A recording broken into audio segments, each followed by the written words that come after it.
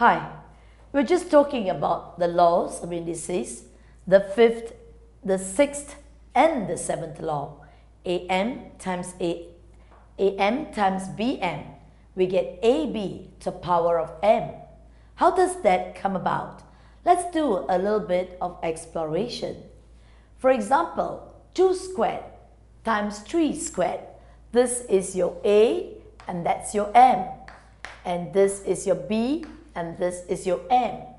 They share the same powers, do they? So what we got in the law, they say it's AB to the power of M. If we were to write it, we get 2 times 3 and the common power is 2. That means 6 squared. And 6 squared is 36. Is it true? What is 2 squared? 2 squared is 4. Great. What is 3 squared? 3 squared is 9. Isn't 4 times 9 36? That's how you get convinced by the laws. Ask yourself a little more than that. For example, if I have 5 to the power of 2 times 2 to the power of 2, what do you get applying the laws of indices? Look at the powers, they are the same. So you can write it as 5 times 2 over 2. And 5 times 2 is 10. And 10 squared will be 100. Is that true? You want to explore a little further. 5 squared, 5 times 5 is 25. And 2 times 2 is 4. And 25 times 4 is 100. You see that your left-hand side and your right-hand side balances. It's convincing, isn't it? Now, so this is the law where AM times BM equal to AB to power of M. How about the division? If I have AM over BM and we say taking out the power, the common power, we put it this way. Is it true? Let's look at 2 to the power of 2, 3 to the power of 2. Writing it, they have the same power and you write it as 2/3 to the power of 2. It means 2/3 times 2/3. What do you get? 4 over 9. Excellent. So you get 4 over 9. But doesn't this work to that? 2 squared is a 4. 3 squared is a 9. And you can see that your left hand is equivalent to your right hand. They both match the balance. Now, to make learning easy, convincing, you've got to do your own exploration. You've got to test the formula. Do not take things for granted. When someone tells you a formula, you want to know, is it really working?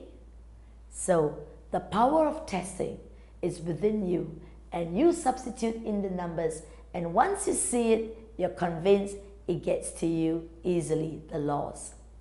I'm now going to move on to more laws. Let's look at it. The next law is that if I have a number, the power of m over n. Oops, you may say it's a fraction. How do you do it? It's not at all a problem. The up number, the numerator, is the power. The down number is the root. You write it that way. A to the power of n and the root is n. Let's give you more examples. If I have 32 to the power of 2 and then to the power of 5. What does that mean? 32 is 2 is the power and 5 is the root. We'll find out more about the answer for this. If I were to give you like 64, the power of 2/3, what does that mean? It means 64, the power of 2, and 3 is the root, right?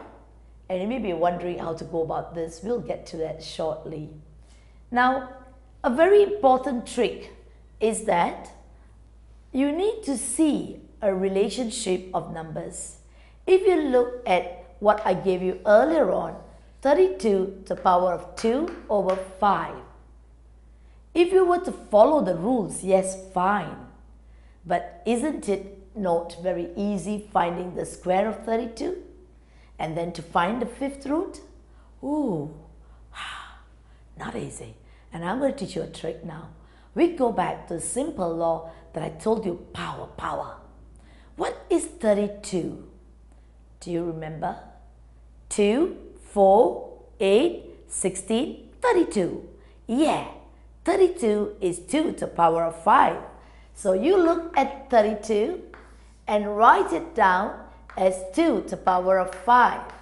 And then this power, it's outside. Power, power. You multiply them up. And ooh la la, you got it. And what do you get? 2 squared. Isn't it so much easier?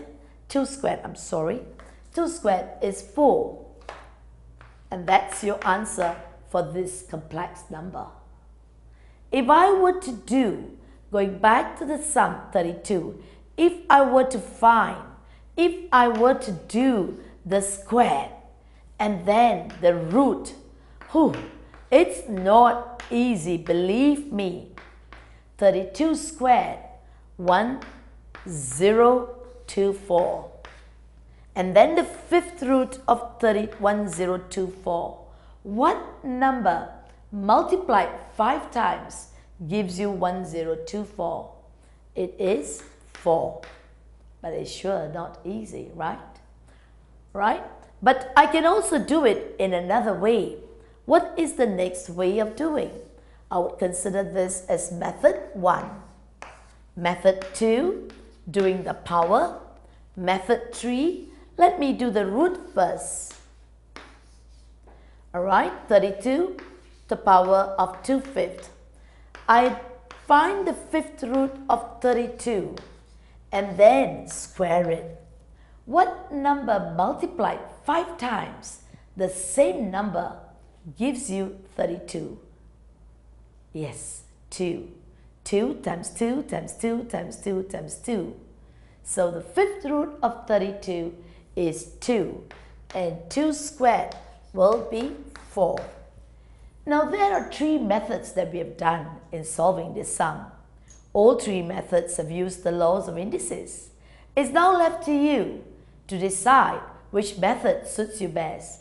Do you like method 1? Or do you like method 2, where you find the power and then you find the root? Or method 3, where you find the root first and then the power? The choice is yours. To me, I like method 1. Alright, let's get back to this sum. I was asking you about 64 to the power of 2/3. 64 to the power of 2/3. If we look at it, we can do 64 squared. I can't do that. Can you do that? It's not going to be easy. 64 times 64. It's actually 64 is 2 to the power of 6. Yes. And you've got to multiply, it's 4096. And you've got to find that. Oh no. 4096. And then you've got to find the cube root of 4096. Well, you've got to give further thought to that. And you would get 16. 16 times 16 times 16. But that calls for lots of energy, and I wouldn't want you to do this method. Alright? But as we go along, you will find easier ways. You will notice that 64 is 2 to the power of 6. 64 to the power of 2/3. 64 is 2 to the power of 6. The outside power is 2/3. Right? 64, 2 to the power of 6, and 2/3. Let me say why 64 is 2 to the power of 6. 2, 4, 8, 16, 32. 32 times 2, 64. 2 to the power of 6, 64. So you write this number in the simplest way that you can find. And then you multiply the two powers. Power, power. And you could cancel that. You get 2 squared. 2 times 2 is 4. And 2 to the power of 4, what do you get? 2, 4, 8, 16.